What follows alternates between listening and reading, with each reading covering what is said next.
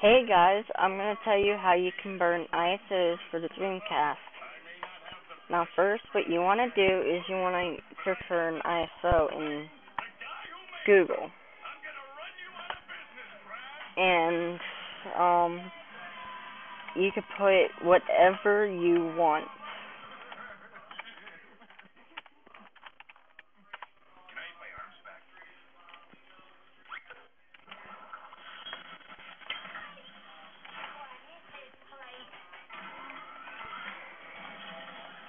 Now what you want to do is you want to go and find it and download it. It may come into parts, but it will eventually come together.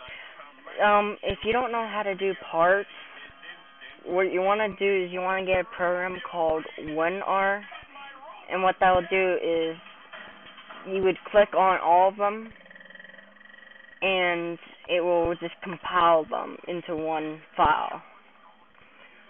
I'm not going to do this because I already have something.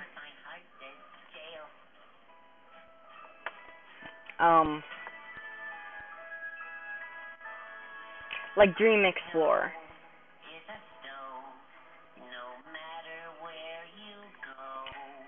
Okay, so what you want to do is you want to get another program called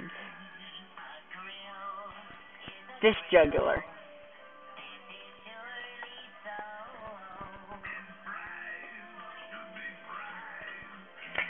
You don't even have to have the full version. This is an old version, so stuff might be a little bit different. So what you want to do is you want to create a new document. You can do CD image to CD recorder if you're going to play it on a Dreamcast, or you could do the exact opposite if you have a Dreamcast game. In this case, I'm going to pick this. I'm going to go and search for the file that I have here.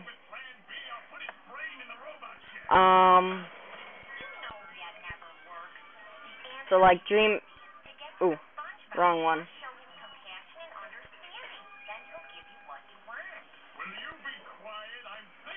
So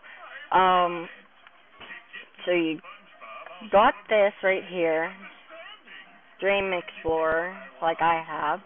Now what you want to do is you want to select your destination. You might have multiple, but you can't, and I can't stress this enough, you can't use a CD rewritable. It has to be a CD-R, or else your Dreamcast won't play it. So if you wanted actions, you can choose to write it, you can choose to write and verify, or test and if okay write, and then test and if okay write, then verify.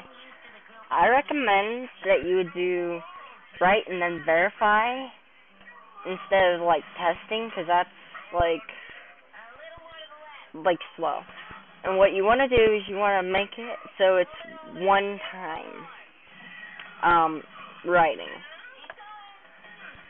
And what you want to do is you want to make it a raw file and make it mode 2 and a CDDA. Now you're ready to write. Here, I'll show you how to do it if it's the other way around. If you have like a disk. So now what you want to do is you want to pick your drive and your destination, which could be various. It doesn't matter. Now what you do is that you hit start, and it will copy over and might take a while. I don't know. It depends on what kind of game. Then what you do is, if you burn it onto your CD, you can play it on your Dreamcast. Or what you can do is that when you have like a game, what you want to do is you want to go to your emulator folder, and you might want to create a folder named ROM, and just place your ROMs in there. You start it, and there's various emulators out here, so it's not going to be that accurate. But usually you want to go is usually file or emulation, either or, because I've seen it in emulation. Then hit load ISO image, and there's different stuff. So that's how you burn a Dreamcast game or copy one over. Now, I'm not making this movie for pirating.